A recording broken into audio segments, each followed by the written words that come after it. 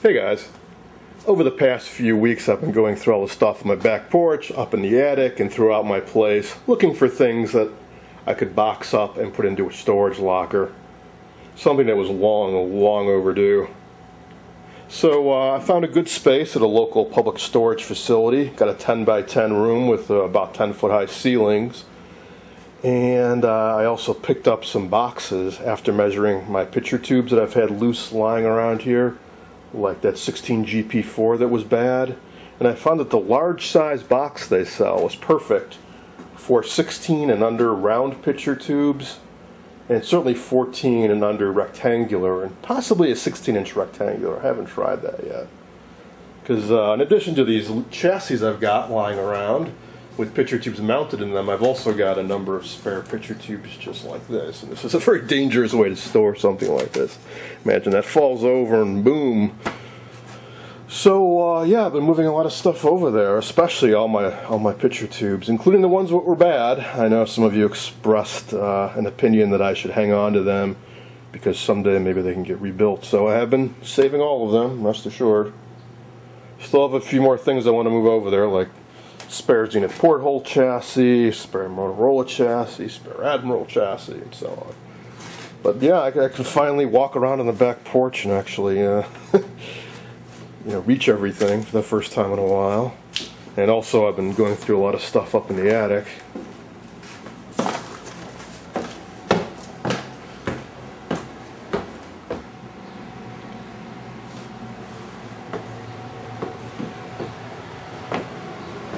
Now it actually looks a lot worse than it is up here, because a lot of these boxes are actually empty. I'm just hanging on to them for now, in case I can find something that I can put in them and then put into storage. Otherwise I'll start breaking these boxes down. Well, while I've been going through all this stuff, I've stumbled across some items that might be suitable for a Friday Night Restoration video. Let's see. Philco 76 chassis. It's had a lot of stuff scavenged off of it. I don't think that will do. It's a Zenith Bug-Eye portable set, and that's a little bit too ambitious for one night, as is this Admiral portable. Then we've got some items over here that I want to take a look at. A WR99 crystal calibrated marker generator. It's used for aligning TVs, vintage TVs that use the old 22 megahertz IF. I don't have the accompanying sweep generator though, so I think I'll save that for another day. And there we have a much more modern Sencor SM152 sweep generator. This does the 44 megahertz IFs, and I think you can do AM or FM radios with it too. So it does have a 10.7 megahertz mode. Well, that's not what I want to look at tonight either. What I want to look at is this guy. Now, I've done some other videos on VTVMs, including the Senior Voltohmyst, but I haven't done one on this yet. This is the Master Voltohmyst, the largest of the group. There's a nice big display on it. I bought these items from a friend a couple weeks ago. I have not done much with it yet, so I thought this would be a good opportunity. I've never looked at the schematic for this. I don't know really if it differs much from the others, except one thing. It seems you can do current. I don't think the other RCA VTVMs do current. It looks like this can, am I reading this right? You can go up to 15 amps. Is that what that says there? Yeah, it's like 1.5 amps and 15 amps. It's pretty good for a meter. Most don't go that high for the amperage range. Although this scale here only goes to 500 milliamps. So I'll have to get out the manual and check on that. Otherwise, let's see, we got plus, minus volts, ohms, AC volts, and current. And there's where the volts ohm probe goes, and the other jacks down below there are for current. So let's take this down. We'll go online, try to find a manual for it. And let's pop it open and take a look.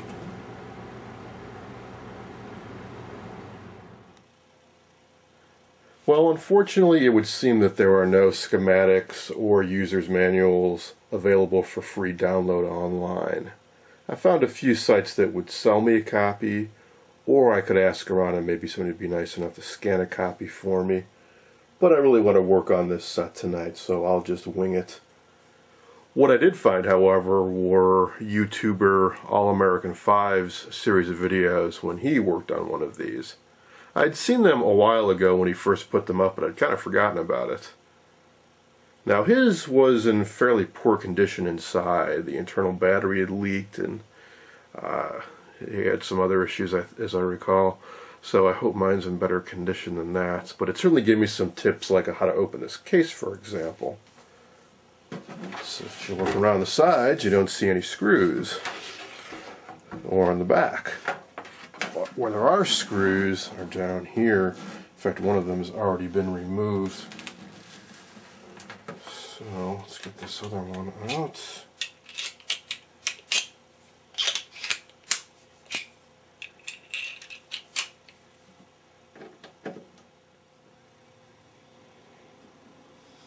Okay, so that got that off.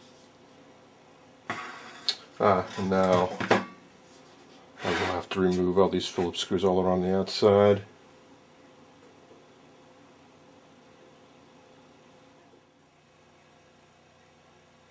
Okay, I think I've got all the screws out.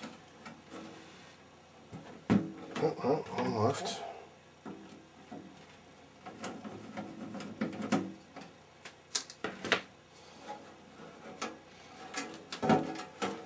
Just need some slack in the power cord now. And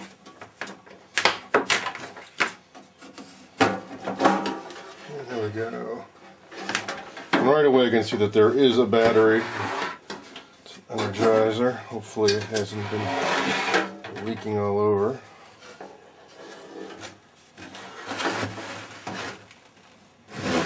So there is that battery. Looks like I got lucky. See, it's a horrible layout here. What could happen is if that battery leaks electrolyte, it goes right onto the power transformer. It looks like this battery isn't all that old, and it's a high quality one and it hasn't leaked.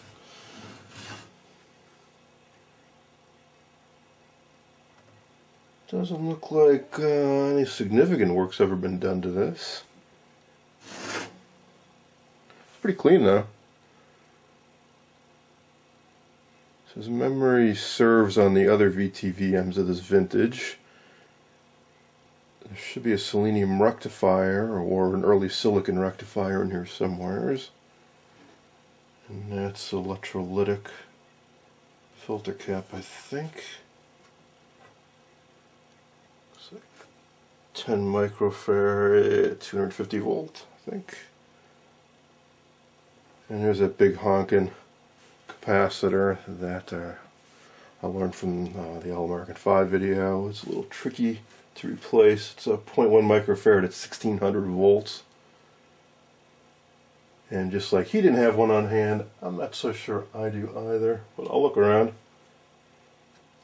Who knows, it might be okay too. They tended to use pretty high quality parts on these old, or sorry, tend to use pretty high quality components on test equipment.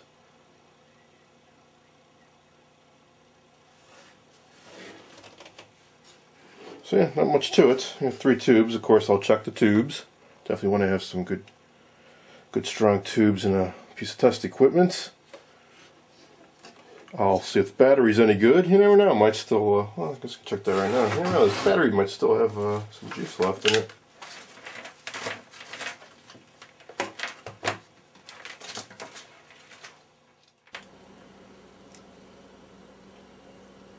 Well, what do you know? This battery does still have some life left. Alright, as for the rest of this, I will go ahead and replace this one electrolytic and these 2.07 microfarad 400 volt caps, and I'll see if I can dig up a replacement for that big 1600 volt cap. see. Should be a rectifier in here somewhere. Still haven't quite found it yet.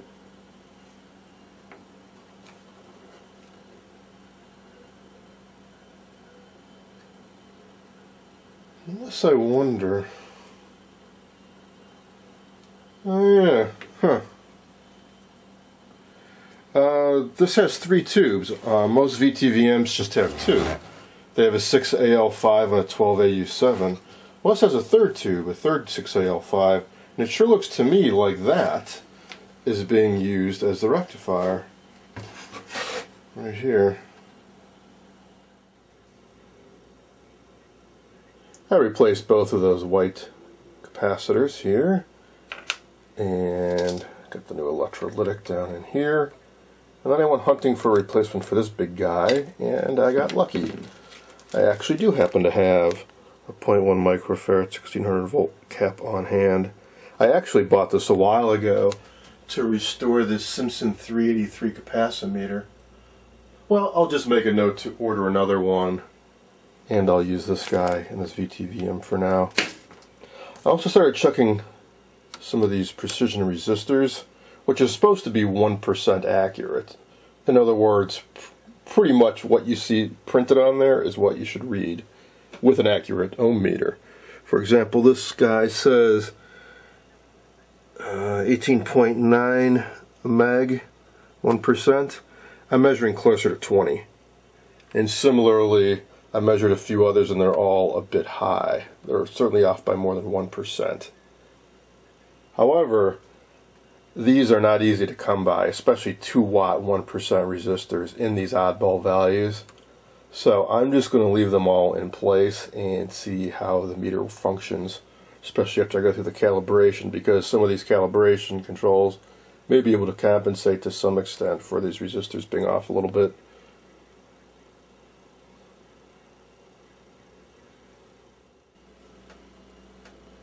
I've installed that nice new big cap, and I sprayed the switches and the 2 front panel controls with some deoxit. I tested the tubes. They are all good, and they appear to be the original RCA tubes. There's not a whole lot of load put on tubes in a VTVM, so it's not unusual for them to last decades. Now let's try powering this thing up. Before I do though, I notice that the needle's off a little bit. There's a mechanical adjustment for zeroing down in here, so I can tweak that a bit to get that dead on 0. You want to make sure you're looking straight on the meter when you do that. That's why they provide this mirrored strip here. You want to get yourself situated so that you only see one line. You don't see a reflection of the line off to one side or the other. I believe they call that parallax. Alright, turn it on. Let's get sign. Pilot light came on. Nothing went boom or pop.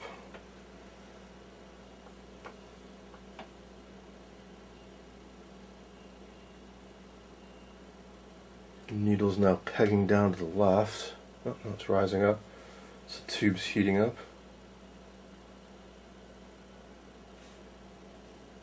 Can use the 0 adjust here to get it onto 0.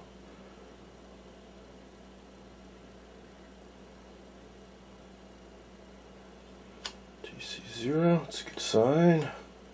And on ohms it should shoot all the way over to the right up to infinity when I don't have any probes connected. Excellent, and that's what this other control's for. This one is for putting the needle on 0, and this one is for putting the needle on infinity, or all the way to the right when you have nothing connected to the probes, meaning an infinite resistance. Well, that's all looking excellent so far.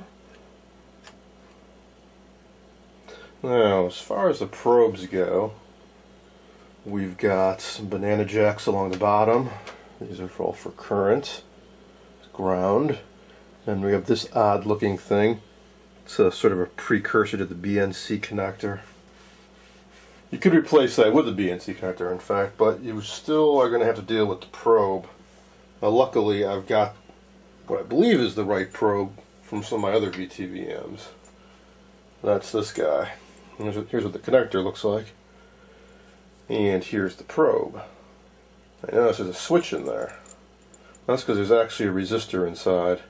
I think it's a 1 mega ohm resistor that goes between the tip and the center pin on the connector when you're only in DC mode. I believe in AC and ohms mode, it's just a straight through connection. This is made by Viz, who took over the test equipment line from RCA, I think sometime in the 60s, maybe early 70s.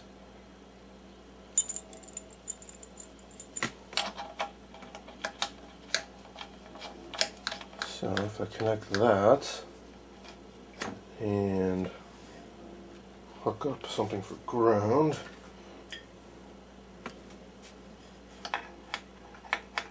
a loose connection, but it should do. If I touch these two together, I got the probe in the ohms mode, that needle should go back over to 0.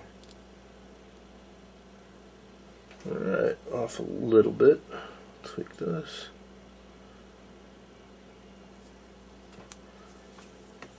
Just back to infinity. Alright. Well, that all looks excellent. Now, let's see if I can actually measure something. Let's see, I'll dig up a resistor.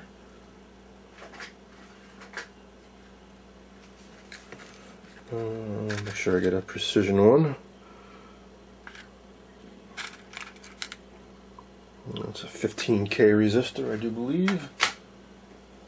So, one end. When you do this, you don't want to hold both ends with your hands. Otherwise, your body's resistance is going to go in parallel with the resistor and throw off the reading. So I'll just hold it on with my thumb here. And we're getting nothing, but I'm only on R times 10. Meaning all the way over to the right is only 10 ohms, and this is 15,000 ohms, so let's crank the range up. Looks like it's off a bit, so I'm measuring about 2. Let's go up one more range. Oh, that's a lot closer. It's almost dead on to 15.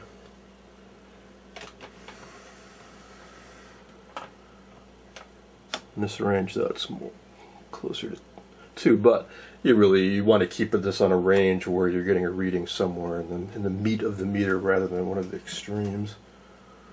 And what 10K range? It's off a little bit. It's actually reading 12K instead of 15K or 14K. I mean.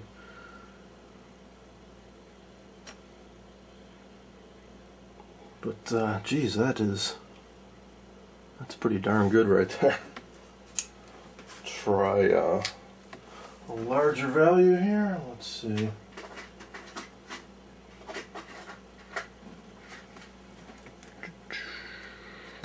$560 kilo ohms.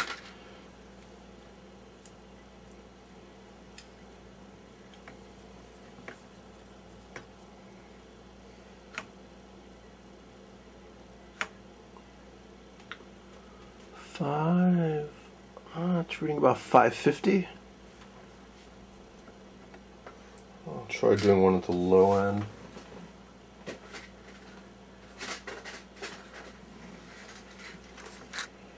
Uh,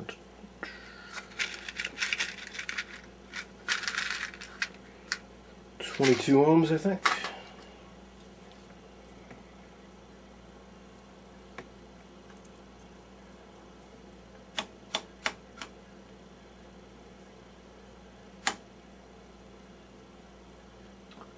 About that, 22.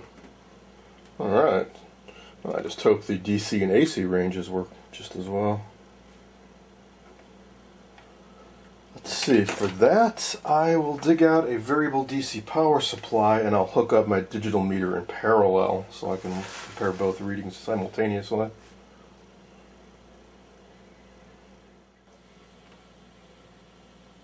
Here's the power supply I'm going to be using for the calibration process. It's a Hewlett-Packard 6228B, really nice bench supply if you're looking for something in the 50 volt range. Two independent supplies, 0 to 50 volts and 0 to 1 amp on both sides, and you can dial in either the voltage or the current, and you can monitor the meters there. And also these are independent, so you got a separate plus and minus from ground, so you can actually put these in series and make this a 100 volt power supply. Alright, here are the calibration instructions that I found on the Antique Radio Forum. First thing we're going to do is the current, and they say to connect it up to a 25 milliamp load. So what I'm going to do is hook this in series with power supply in series with this meter. And this meter I'll use to monitor the current accurately. If I see 25 milliamps flowing through this, that means there should be 25 milliamps flowing through this.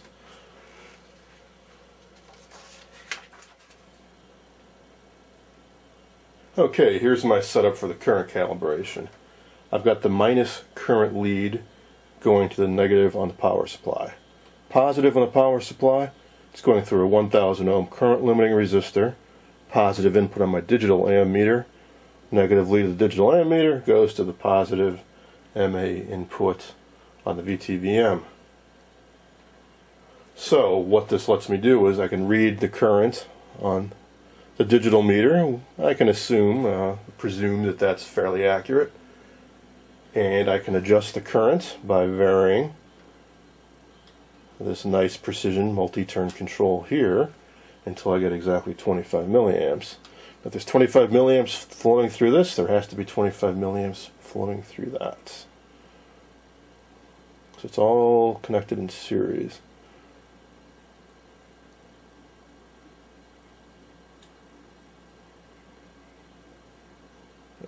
Close enough, 25.01, and we can see this is just a tad high.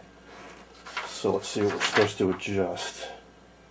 Just R14. Oh, I'm not exactly sure where R14 is, which is kind of a problem, but I will poke around and see if there are labels on these trimmers that are inside.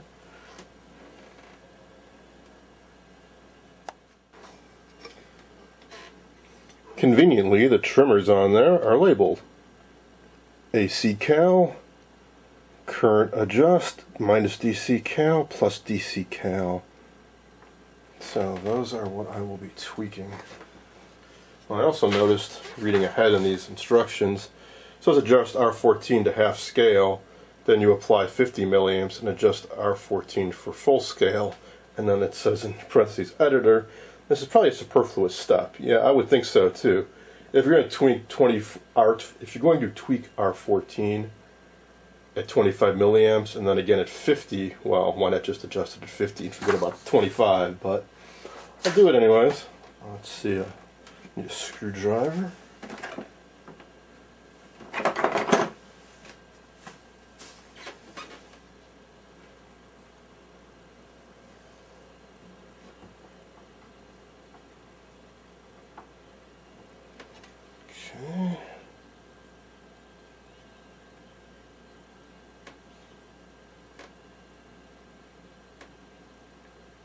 There we go, around 25.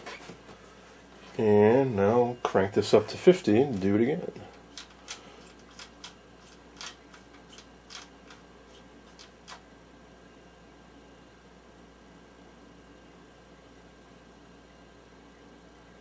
Go. And boy, that's right on 5, so no tweaking necessary. Alright, should be it for current adjustments. DC voltage, blah blah blah. This time we will apply 50 volts to the plus. Put the probe into DC mode and apply 50 volts to it. And then adjust R15 DC cal for exactly 50. And then reverse the leads and adjust the minus DC cal for exactly 50.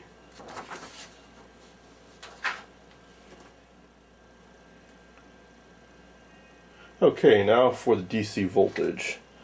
Instead of using the current inputs, I am now using the ground and my probe, and I definitely have the switch in the DC operation position. That's going right to the positive terminal on my voltmeter. This 1K resistor is no longer in the circuit.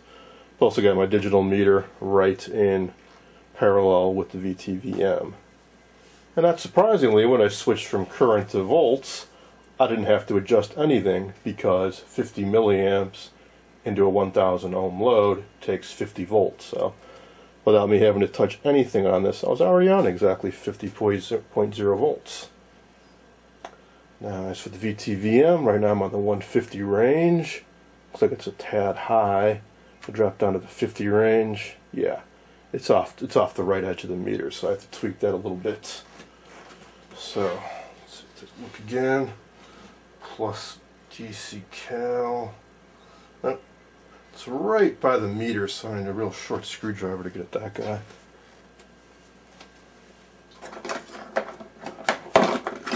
There we go. I think something like this will do the trick.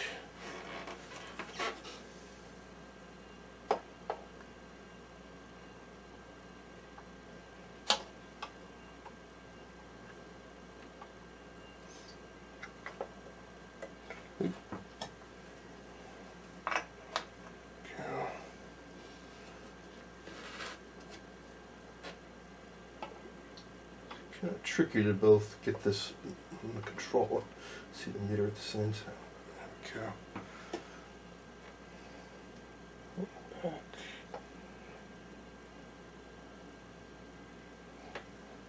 Alright, about there. Alright, if I go to the 150 range, it should be right on 5. It's pretty close. Let's see, 50. Yeah, a little bit too far.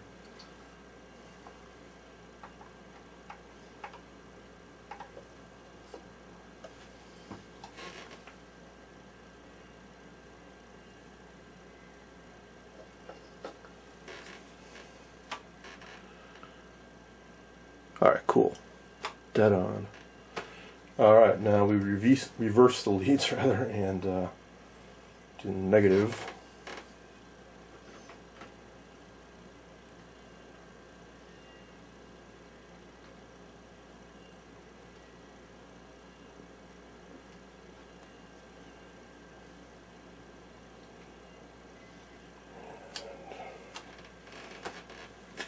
Yeah, that's off too.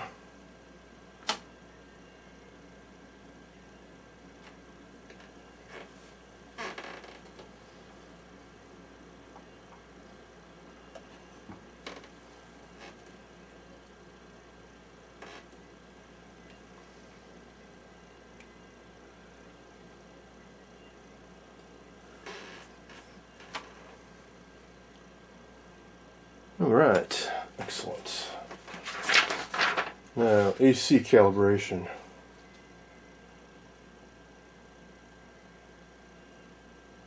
Now for that, we're going to need some AC. So I'm going to use my Variac for my isolated AC source. Actually use my Variac in conjunction with an isolation transformer to check that. You definitely don't want to just stick these probes into an outlet. You want a little more protection than that, so you don't want to electrocute yourself.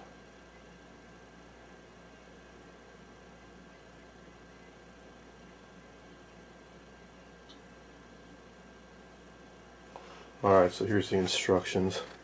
First thing we do is put it on the AC volts 1.5 range and short the clip leads together and adjust R47 for exactly 0. And yes, I did notice that control does stick out the back of the unit. So maybe that's something that needs to be adjusted fairly often because you can actually adjust it once the set is all assembled. Go through the ranges, make sure it's all still 0. If it's not, swap or replace the 6AL5. That's because it uses the two halves of the 6AL5 as a type of bridge, I believe. And then we need to hook up that 150 VAC source. I'm not so sure I can get 150 with my Variac, but I'll get as close as I can. It's pretty hot today, So everybody's got their AC running, which drags down the AC line voltage. It's probably down to 115 or so, whereas it's normally closer to 127.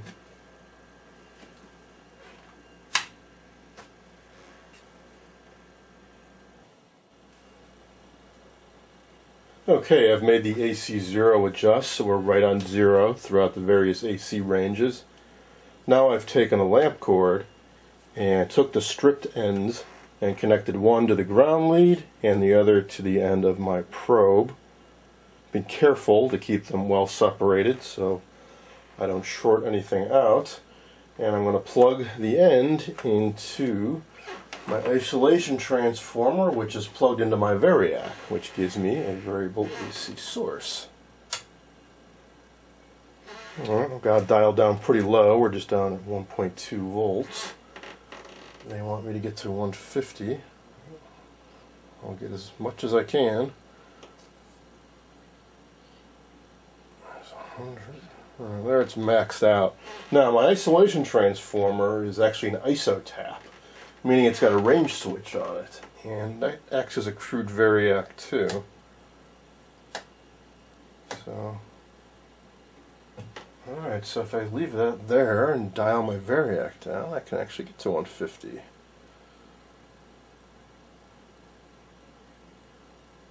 Uh, 150.3 close enough, and the meter pretty close, off just a bit. Let's see where the AC control is. Oh, there it is. Pretty easy to get to. Ooh.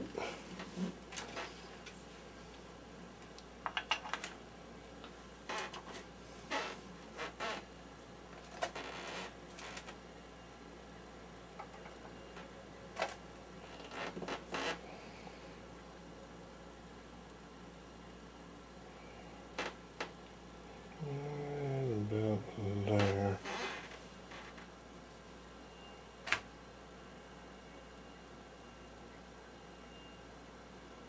Yep, 150. The meter's dropped down a little bit while I'm toggling, so tweak it a little bit. Make another adjustment.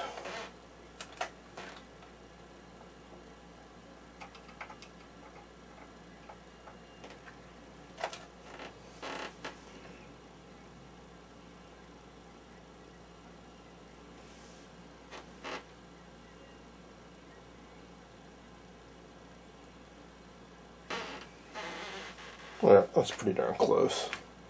Now for the final adjustment, they suggest using a 200 volt AC 100 kilohertz source and tweak ceramic capacitor. I do not have anything like that. I have no way of making more than about 20 volts AC at 100 kilohertz, so I'm just going to skip that part for now. We already looked at the ohms earlier, but I'll do a second pass now that I've tweaked a bunch of trimmers in there. And that'll be it for the calibration.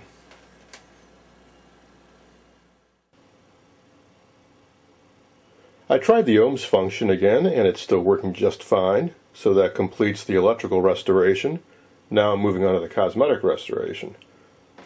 All the knobs and jacks were quite filthy, so I've pulled them all off.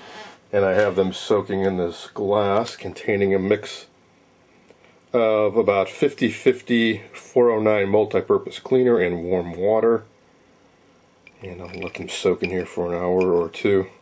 I find this is a lot more effective than trying to scrub off the gunk with a toothbrush. Just let it soak for a while and all that old nasty stuff just falls right off. Oh, I was pondering earlier if this thing really does have a 15 amp range. It sure does. And here's the meter shunt going between the common and the 15 amp jack. It's a piece of 14 gauge wire, maybe pure copper, maybe an alloy of some sort. What that does is route virtually all of the current straight through the device, and it just picks off a small amount to make the actual measurement. And finally, here it is all back together. Those knobs turned out real nice after they came out of the soapy solution. Of course, I went over them with Novus number 2. And I cleaned up the cabinet a little bit, put it all back together, replaced all the missing screws. So, that's it. I hope you guys enjoyed this look at an RCA Master Voltohmyst WV-87B.